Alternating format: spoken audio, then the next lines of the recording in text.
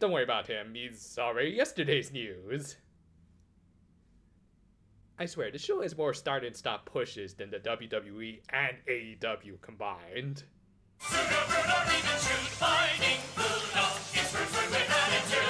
We open this week with Ron about to enjoy some egg salad sandwiches, which for some of my stateside viewers might not sound the greatest, but as someone who has tasted in Japan, I could say it's really damn good, mostly because Japan has always had better mayo than ours.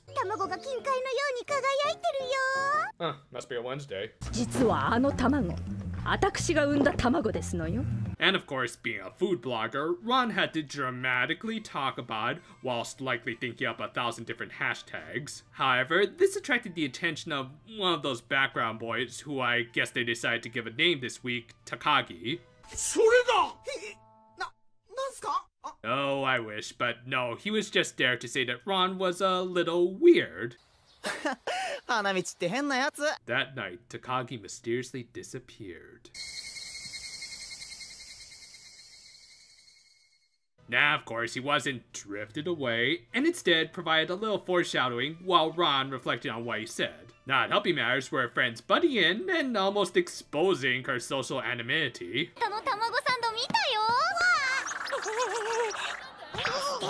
That's a command that needs to be used a lot more on the pinks of these shows.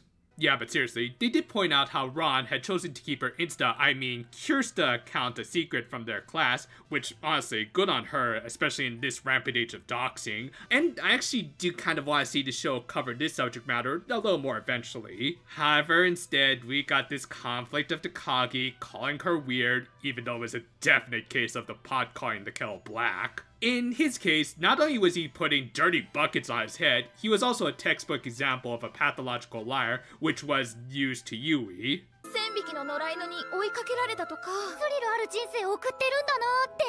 Our main heroine, everyone's just an amalgamation of quirks. Yeah, unfortunately, it seems like our lead Cure's main source of intelligence is indeed her granny quotes, which, speaking of which, we may as well throw this in here since she doesn't quote her this week.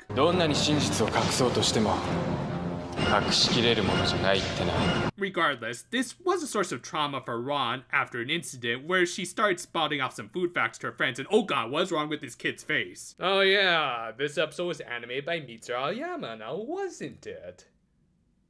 The next Doremi Sharp review is also going to be animated by him, so I'll save most of my stuff until then.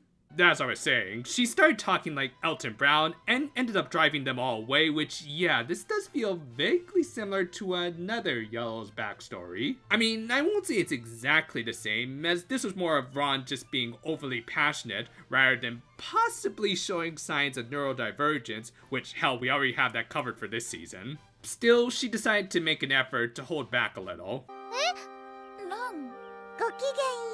Wrong season, Ron! Though really, she didn't need to pay any attention to what this background character was saying, especially when he was being really annoying and hardly called out on his BS, other than in this scene with Yui, and even then, she kind of acquiesced. Says the pathological liar. Yeah, needless to say, and even considering what's going to happen later, this episode is going to lose some points for making such an aggravating character. Oh well, at least we did get a decent visual gag out of it. Like, yeah, this does feel like some of the usual cheap animation out of Furuko Aoyama's playbook, but at least they were taking advantage of it to make a purposely funny visual gag, so good on y'all. And we even got an equally funny scene at the Lair of the Bundles, as we got some follow-up from last week with Narcissus trying to come up with a new salute. Go! Go! Go, Web, go! Unfortunately, he couldn't figure one out, so they just stuck with the salute that at least makes Dr. Strangelove happy. Later, to cheer Ron up, they of course decide to use ramen, or more specifically, roped her into making some. And it really didn't take much to get her into it. Barely an inconvenience. Granted, I did like that it was triggered by them messing up the order of steps by not making a dashi or soup base first, so she got out all the standard umami boosters to make it. Yeah, personally, I really like seeing them going through the whole process of making it while stating some food facts, and really hope that stuff like this will overtake them food prawning the whole time. Yeah, we get it. It's delicious smile and all that. Now can we move on to something that doesn't look like it was made on a $5 budget? Well, thankfully, we did get a good quote from Rosemary.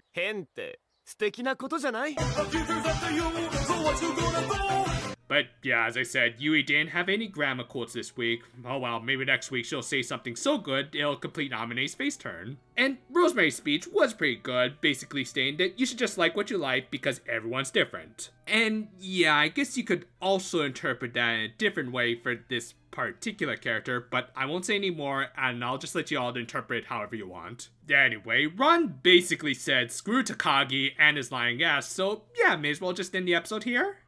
Well, no, Mrs. Nagumi just suddenly came in with a big exposition dump explaining how Mrs. Takagi wanted them to make a lunch for her son, as he was living on his own after his brother had moved out. Everybody got that? Good! Oh, and also, Yui only now realized Takagi had told another lie. Well, duh. I mean, yeah, his brother was studying astrology, so it could become true one day, but he was still embellishing it. And yet, even though he has acted like a genuine putz throughout this episode, and we even emphasized how much his words negatively affected Ron, we're now supposed to feel bad for the guy. Okay. I mean, I get it, he was using his lies to garner attention because he was lonely without his brother, but again, this whole plot point was just kind of exposited to us without any real build-up. Also, yes, I have seen a certain other toy animation do a pathological liar episode much better, but more on that at the end. Anyway, Ron spotted Takagi going into what I'm guessing is a self-service diner where they were serving nikujaga, and she noticed that, Oh yeah? Ran-chan, 何か高木くんのことで気になってるみたい。考察ありがとう。 But yeah, since we've seen civilians enjoying their food, that of course meant Monster of the Week fight! And Narcissus turned something that I thought was a rice cooker at first, but judging by that size and its later attack, I think it's more likely a pressure cooker, which can be used as a rice cooker, but was probably used to make that nikujaga. Hell, it even kind of looks like mine. Anyway, visually, this fight was, of course, nothing good. It's Aoyama's standard fare. Still, it was kinda made up for by Ron's clever tactic of escaping the monster's steam beams by hitting the ground. Though, I'm pretty sure when it's firing from that angle, it should still be hitting her face, but whatever, let's just wrap things up. Ron went into the diner and kind of rudely took from Takagi's plate. Huh? お前見てたの? What? I was just spying on you through the window over there. Is there something weird about that? And she learned the reason he wanted nikujaga was, not too surprisingly, because he wanted to be reminded of his brother. Though, while it was good, he noted that this diner didn't have the same sweetness as his brother's, which Ron deduced was likely due to the lack of caramelization on the onions, which makes a lot of sense. I mean, if you make the dish at home, you can take all the time you want to cook the onions. However, this was a self-service diner, likely designed with quick overturn in mind. Again, I really like food facts and cooking processes like this and wish they could get more focus in the show about cooking. Anyway, of course he acknowledged that Ron's weirdness was kind of cool, and the episode ended with him getting his precious meat and taters. This was an okay-ish Ron episode. I mean, the character herself was quite good, but the conflict she went through was just kind of eh. Obviously, the biggest issue I have with it is the character of Takagi himself, whose major traits were being the instigator of this main conflict and the pathological liar, the latter of which relatively didn't play that much into the episode. Thus, it's a pity that the biggest lie of this episode is the title itself. For me, Takagi started off as a background character and ended as one. I mean, they tried to flesh him out, but a lot of it felt ham-fisted with exposition dumps, and in my opinion, did make up for a lot of his previous kind of dickish behavior, which he didn't even repent for. Yeah, they tried to justify his pathological lying by saying that there was some truth to it, but he was still outright lying about a lot of other stuff, which is a bad habit to maintain, especially as you get older. Hell, a kid much younger than him in Ojama Doremi learned this lesson. Nobuko, throughout her early episode in the first season, knew that lying was wrong, but couldn't help herself as it also acted as a creative outlet for her. And when she did go too far with one of the main characters, Aiko, she was rightfully chewed out for it. However, when they learned that she was using it as a creative outlet as well as to get closer to Aiko, which was hinted at throughout the episode, they compromised and made her realize that she should try and confine her tall tales to just paper. Obviously, this is a much more satisfying resolution than allowing this boy to continue to cry wolf